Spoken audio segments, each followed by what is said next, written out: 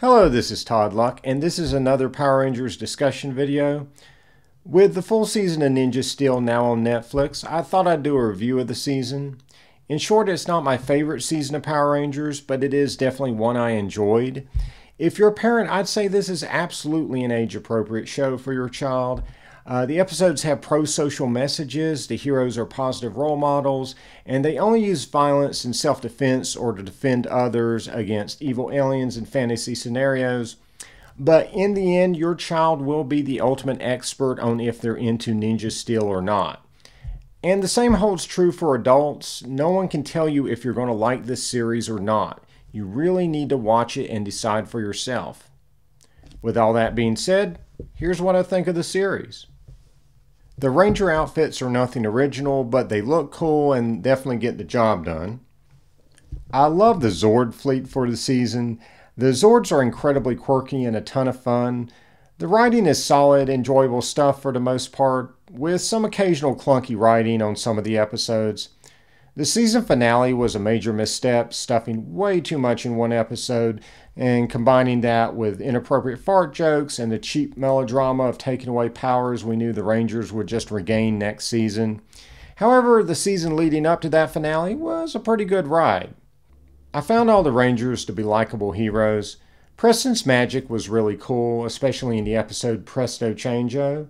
I wish there was an explanation as to why his powers didn't go haywire in later episodes when he wasn't using them to help people, but that did open the door to gags that were just too fun not to do, like that wonderful bit with the rabbit in the hat. Levi had a strong debut, and the Aiden arc was fantastic.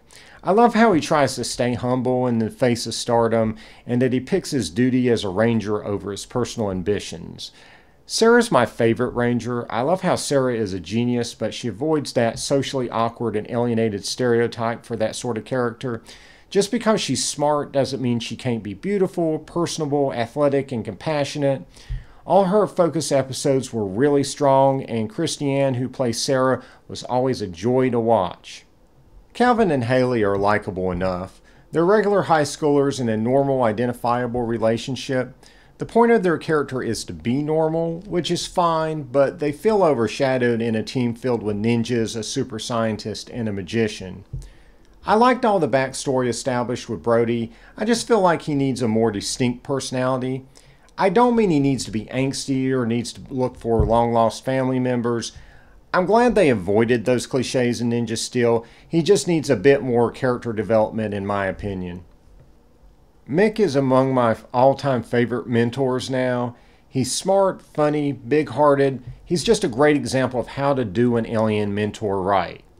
His verbal jujitsu, where he makes a ranger realize what they're doing is wrong, is always a delight to watch.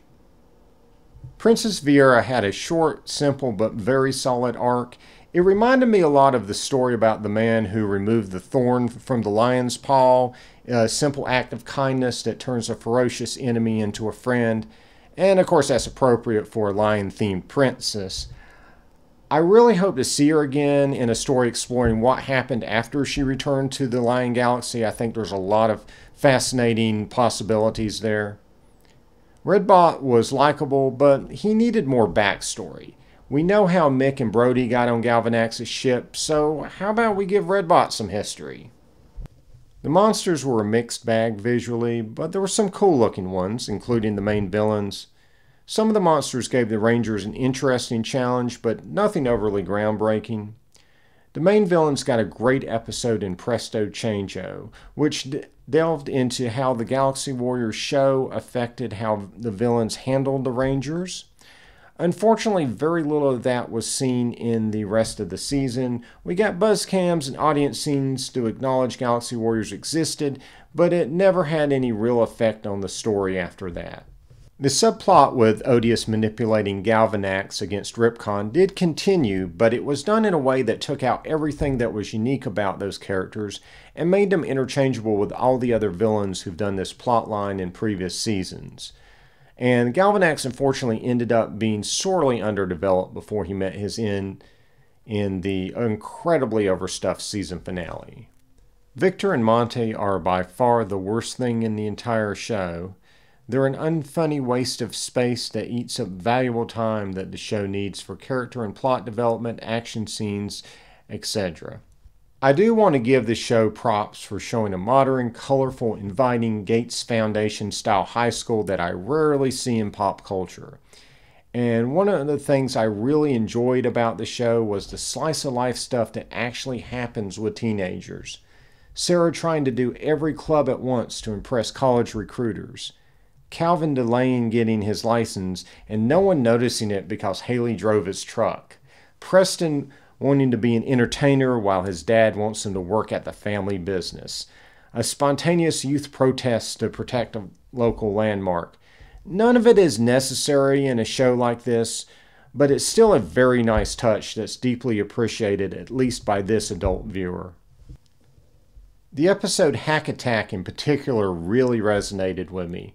First of all, it's just a really well-made episode, from Christiane's performance to little details like all the Sarahs having individual personalities.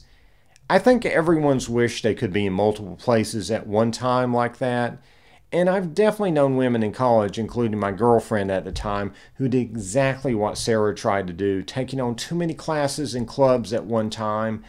The scene where the Sarah clones are literally pulling her in different directions is such a beautiful analogy for that situation. Hack Attack was my favorite episode of the last 5 years and just meant the world to me personally.